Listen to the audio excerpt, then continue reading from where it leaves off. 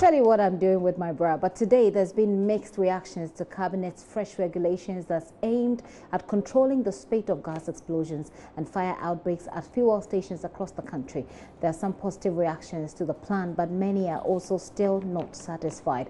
We'll take you to a gas filling station here in Accra and speak to consumers as well as those who live close to the facility. We'll also have details of government plans and policies to curb such disasters, but there are some who are not changing their approach to get a fuel station they believe is wrongly sited removed. Student of the University of Professional Studies located close to the Atomic Junction station that experienced that explosion. They are those people. Well, they have been demonstrating today. I'll bring you Maxwell Agbaba's report on that. But just as we know, government has shut down 21 petrol and gas stations since that cabinet regulations came out yesterday, or last night I should say. We've also visited a gas station that's sited in a community and is surrounded by a cemetery, residential facilities as well, a school and some business centers. Find out their views on the government's new regulations in this report by JoyNews' Derek Ekosam. I'm at a gas station here at the Audome Estate. I want to describe to you what I'm seeing here. Just beside this gas station, there's a washing bay where people come to wash their cars. Directly opposite the station are places of residence where people live and then do business to make some money to earn a living. Now, I want to pick the thoughts of these people on the decision by government to close down all gas stations that are in residential areas. It's two-way, because you want to close them down, fine. But should they be closed down? If there's a need to close them down, then it should. But if there is no need and it's just to make sure you satisfy people, then I don't think it's right. But if they are not satisfying conditions that they should satisfy, then if you are closing them down, it's necessary. But if not, but sometimes I share the view, it's even in our homes, we use gas in our homes. Don't they kill us in our homes? Yes, so don't we use gas, or are we not going to use gas in our homes? You have a business close to a gas station. Yes. Are you not scared? I am very scared. I actually pray every day. I don't sleep. I pray. When I sit here, I pray. Hey, when am I going? So it's a worry to me. No but once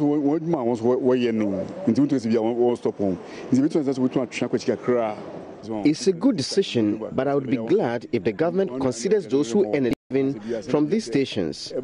Government should rather ask the owners to relocate further away from the residential areas.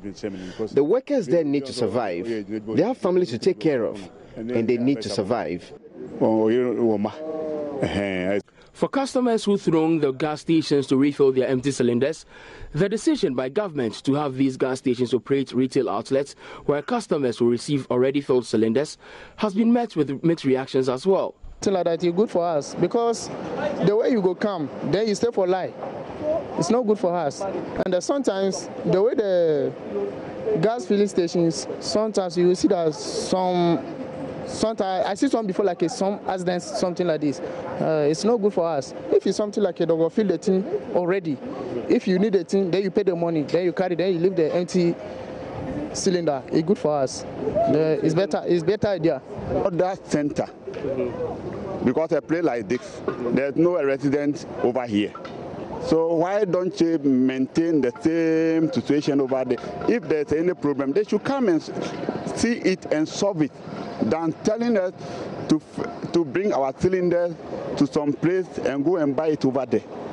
I don't think this will be the solution for us. They should find a fine solution for it. What about the workers who are working here? Now the government is saying there's no job, and you are saying they shouldn't do it yet. So the staff will go down, and they'll upload some of them to go home.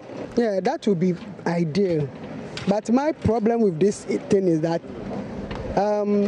sometimes when you take your new cylinder to the depot, the one you exchange with will be an old one leaking. And if that happens, what do we do? Besides that, in this country where we always have shortages of gas, when there's a shortage, some of us who don't know anybody might not even get gas for a long time. So if it happens like that, what do we do? But you think it's a laudable idea? It is. It is. If there is abundant supply of gas, where we just go, like we buy tomatoes in the market, you just go, you put your cylinder down, and then you pick a new cylinder, which is, you know, sometimes they will shortchange you. You bring 14 cylinder gas and you go home with a 10 kg or whatever measurement it is. You get. So if there's a means that we'll get the correct measurement and the cylinders are in good order, perfect, and the gas is also in abundant supply, I don't have problem with that. It remains to be seen how these concerns raised by the residents and customers will shape the policy. For Joy News, Derek Akosam.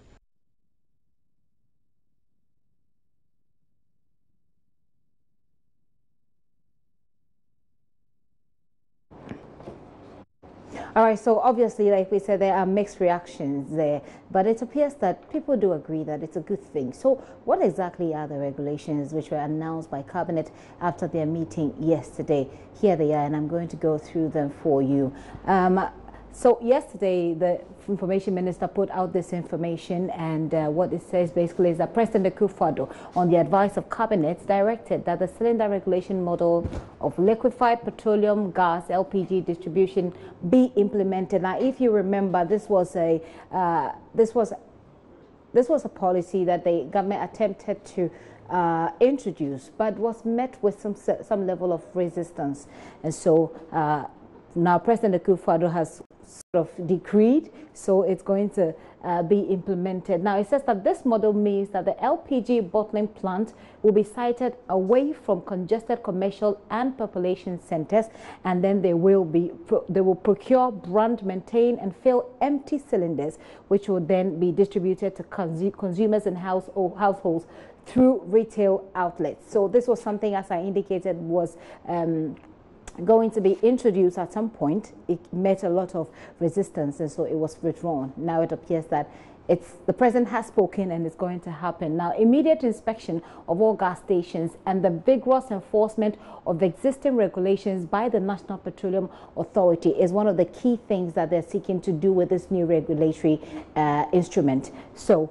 review of the current licensing regime to ensure that only those with demonstrable capacity and competence engage in the LPG distribution business. And that's one of the issues that some of those that we spoke to have raised. They want to be sure that they're not being shortchanged. For example, they want to be sure that when you go and give them your cylinder, that you're not getting something that's substandard to what you have presented, that you're not getting a faulty cylinder, for example. So those are some of the concerns that were raised. Now, deployment of a task force. So this is one of the things that's going to happen. We're told within 30 days that it's going to be the deployment of a task force to assess the risk that our current LPG infrastructure poses in terms of public health and safety. One would have thought that this would have been done a long time ago, that this would have been something that is done periodically or on a periodic basis. But, well, better late than never, they say, isn't it? Now, high-risk stations will be immediately closed down in accordance with relevant law and without regard to any political or special interest. And you ought to know that. That's a very interesting point. This week, when I spoke to former Environment Minister Mahama Yarga, it was one of the main points that he raised. And that point is that there is a lot of what he calls undue political pressure that is brought to bear on people who are supposed to be regulators. And so you have a lot of fuel stations or gas stations sited at wrong places. And so it boils down some way, somehow, to political influence there. And that's one of the issues that the new regulatory instrument from the presidency is looking to tackle.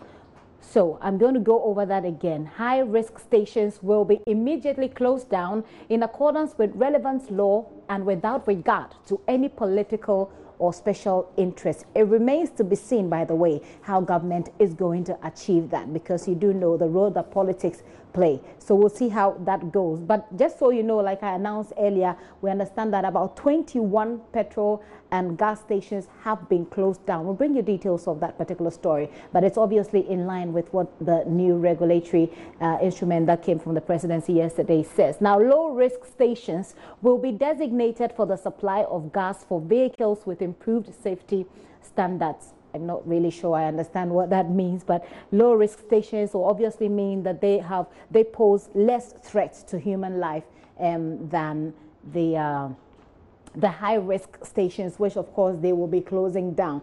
Having spoken about closing down high-risk stations, we also heard yesterday that some MMDCEs have started shutting down some fuel stations outside Accra. And we had the OMCs yesterday organize a press conference vehemently against that one as well. They believe that there has to be some sort of lay-down procedure if you want to close down these, because they think that it's going to lead to some kind of undue victimization of some of the companies. We'll see how that pans out as well. But let me wrap up with the directive that has come from the presidency from that cabinet meeting now. Says the recruitment by the NPA of 200 safety auditors to join the staff of the Factories Inspectorate Department of the Ministry of Employment and Labour Relations to check regularly on all stations to ensure full compliance with safety standards and practice. And like I said in the earlier to one of the points, one would have thought that this is something that's quite basic. This is something that we should be doing as a country if we indeed took safety seriously, and that it didn't have to take 7 people dying and hundreds more being injured for us to get here. But like I said, better late than never. Here we are. We're looking at the NPA recruiting about 200 more people to join in the departmental checks every now and then, the regular checks that they do at the fuel stations to ensure that safety standards are being adhered to. Hopefully that works as well.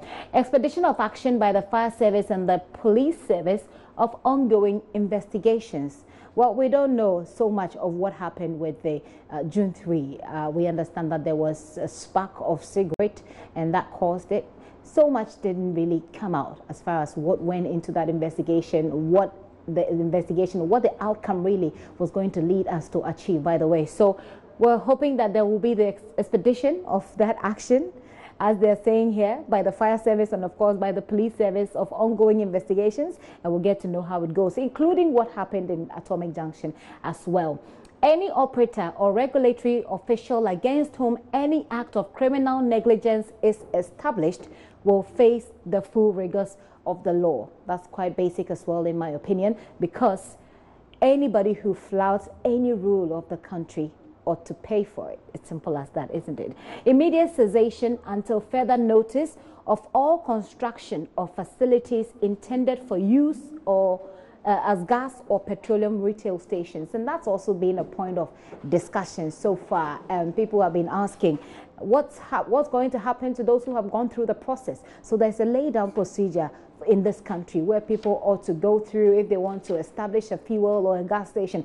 People have done that. They have paid for it. So why do you then withdraw at the very last minute? So we're looking also at the possibility of legal cases being brought against the government, etc. We really don't know how far that is going to go. But of course, that is one of the regulations, or one of the regulatory instruments from the cabinet meeting held yesterday, immediate cessation. So if you have any pending requests, pending licenses, you do know what your fate is at the moment. You're going to have to wait a little longer. That's if it's going to happen, come through for you at all. So these are the government's new regulations for fuel stations, and I've been able to go through them one after the other for you. Very soon I'll be having a conversation about this with Nanaya Wakwada, who is the Executive Director of the Bureau of Public Safety. I don't know if I have him on the line already. Nanaya, do I have you? Yes, I can hear you loud and clear. Fantastic. So let me first of all take your impression about the policies generally. Some have said that most of them are quite basic. For example, if you flout the law, you certainly have to pay for it. I mean, we don't need a presidential decree to remind state institutions to work. But let's just say it's become necessary. What do you think of the policy, the new policies generally? Well, I think we need to commend the government. Without going into the content, I am very happy that finally we have cabinet for the first time sitting to consider issues of public safety. That is very comforting. Okay. When it comes to the content, we have agreed on some fronts and expect more on other fronts. For instance, we have said that the 3 provisions, that came with clear timelines were very desirable. For instance, immediately there should be seizure in all construction. Right.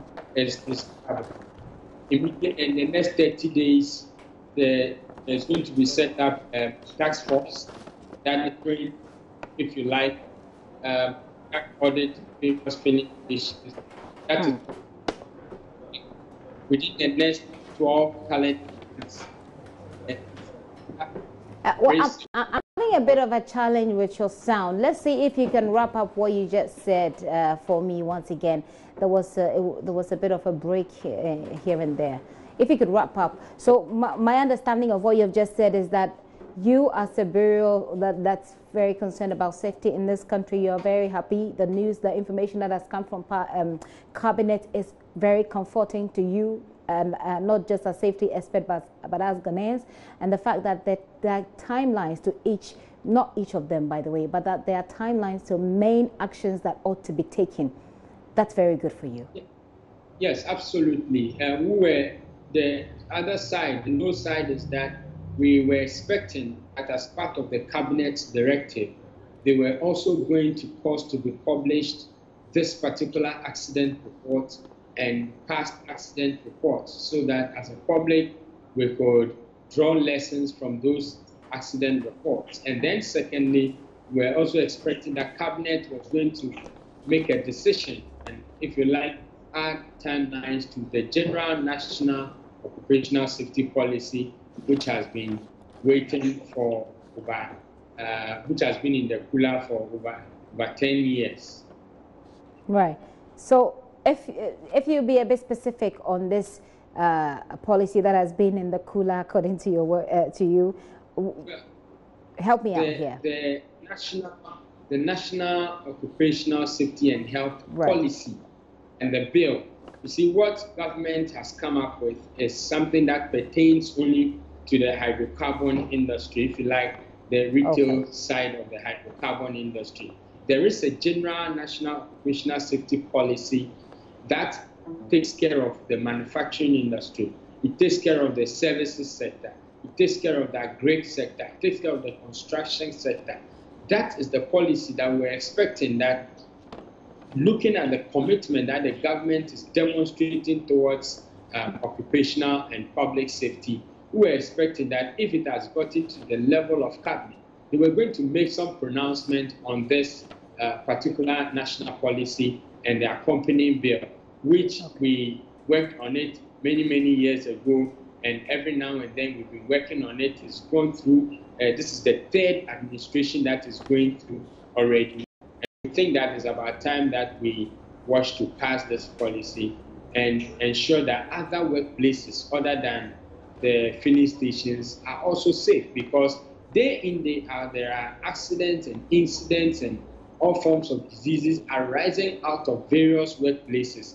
But because the numbers are scattered and they don't get to be reported like we are getting the media to report these 7 deaths, government is focusing on it. We think there is a looming national disaster that is there and is in disguise. And we think cabinet look at that one too.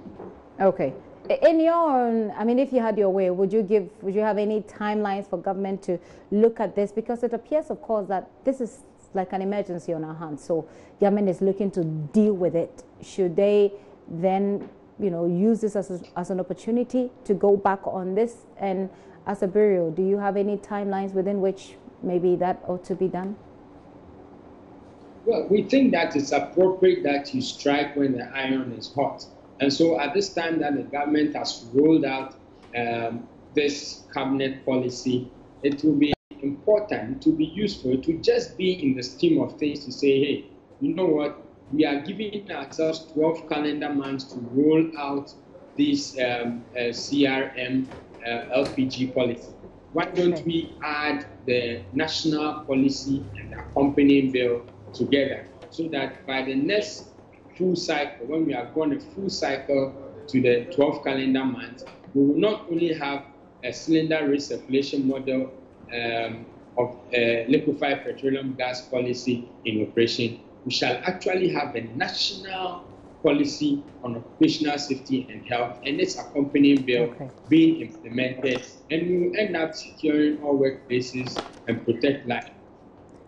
What do you say to the OMCs, for example, and other business owners who have said that this, for example, today 21 stations we understand have been closed down? Yes, we're talking about safety, but what do you say to those who think that this is going to unduly affect businesses in this country, affect employment, which is something that we're dealing with and grappling with as a country as well? There is no doubt that businesses will suffer. In every time there is change, there are some people who will suffer out of the change. But it is important that they unify their front and engage government in manners that will ensure that the impact that it will have on their investments will be minimized. Okay. At best, we are looking at government buying some out and going into joint ventures with others, and for others whose paperwork and documentations are close to zero, I think those ones we will just have to dismiss them. But for those who have obtained licenses to operate, licenses to set up these stations, I think that government must meet them some way. All changes in times like this will cost money, and I do not think that ours will be different. Thank you very much, Nana Akwada. And if you were excited, I'm assuming that many more Ghanaians are excited about the timelines that's given to the cabinet regulations that have just come in. Nana Akwada is Executive Secretary of the Bureau of Public Safety, and they are happy about what government has done. Very soon I'll bring you more information about which stations have been shut down, etc. But then there's also a government statement that has come in following this one. Let's see if we could go through that quickly for you. And it says the date is dated the 13th of October 2017, and it says that we will strictly enforce government's new LPG regulatory measures. President Akufo-Addo assures. Now, the President of the Republic, Nana Dankwa Akufo-Addo, has reinforced his and the commitment of government towards the full enforcement of the new regulatory measures for the operations of the liquefied petroleum gas industry, issued after the cabinet meeting of Thursday, the 12th of October 2017.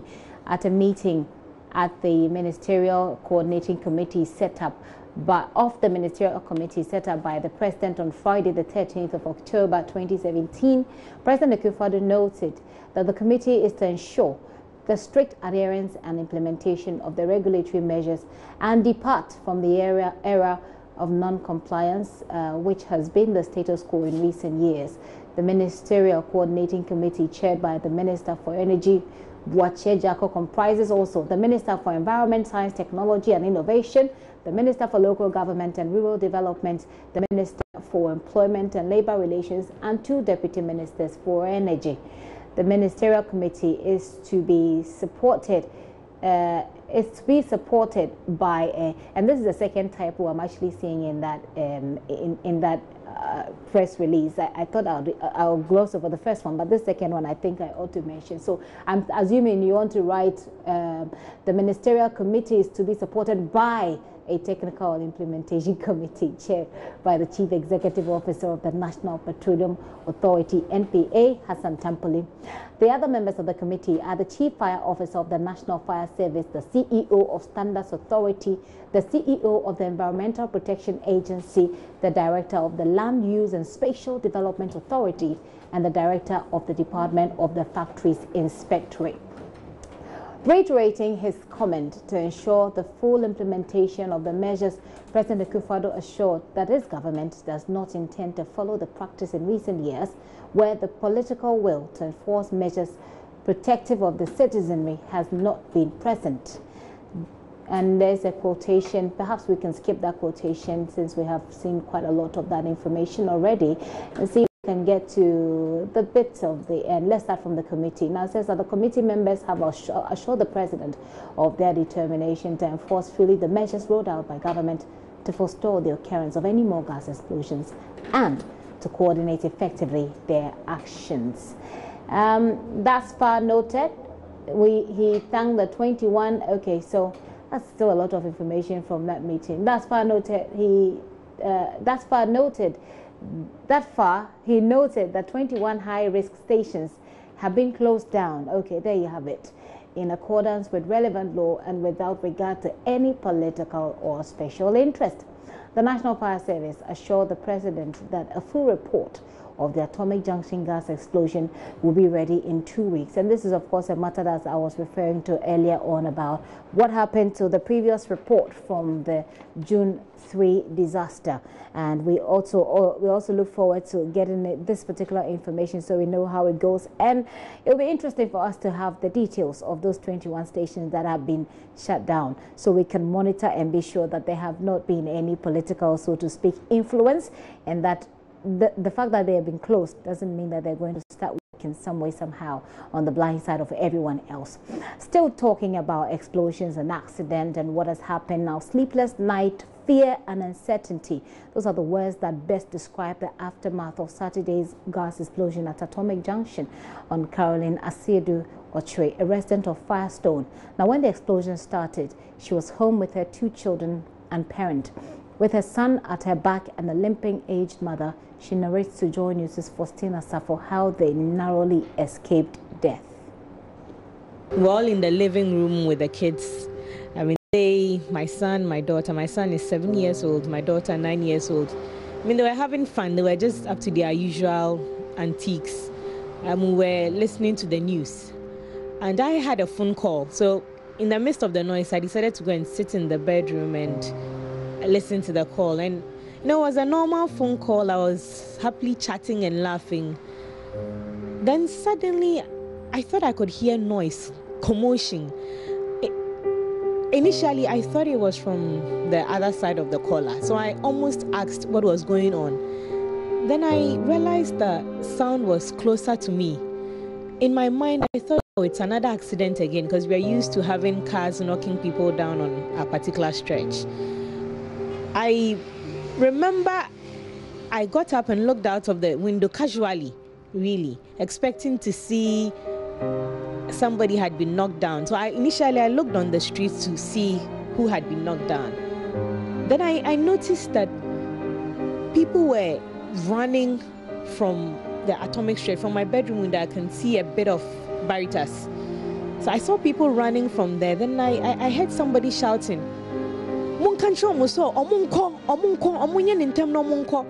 so immediately I panicked. Then I realized that people were also running under my building on my side. So I quickly shouted out, what is happening? What is going on? Somebody shouted, gas leakage. That is when it dawned on me that there was a strong smell of gas in the atmosphere.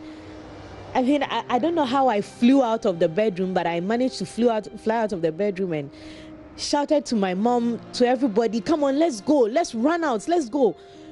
How we went out of the house, I don't know.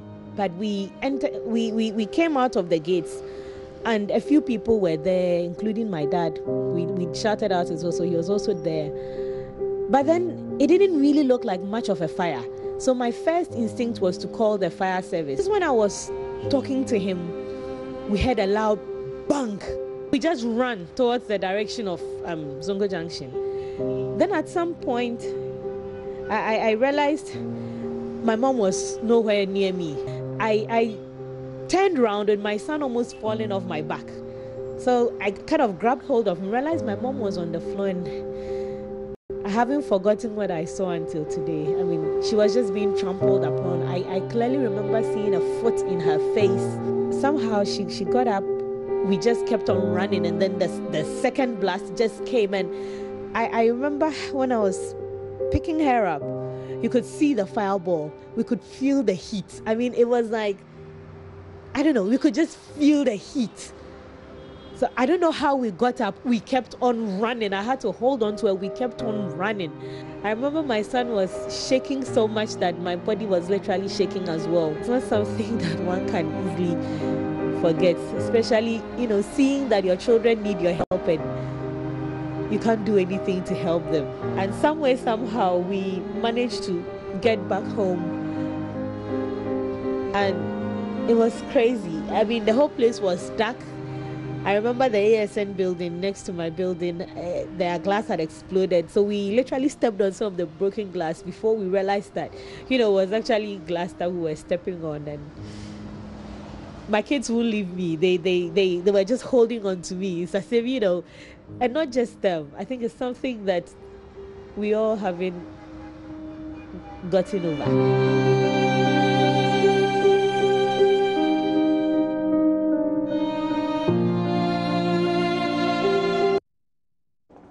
It's certainly a very hard thing to say and to remember and to play back. And this is why these regulations may be more necessary than we think. You're still watching The Pulse with me, Gifty and Dopia.